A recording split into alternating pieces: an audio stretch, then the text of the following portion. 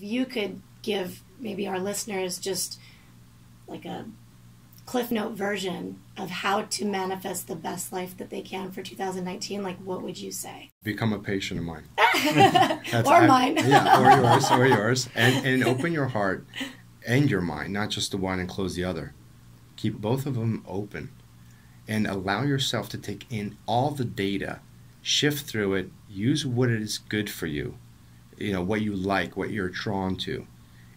Everyone has a voice, everyone has an opinion, but a lot of people are offering data that you can use. Right. So don't throw the baby out with the bathwater, as they say.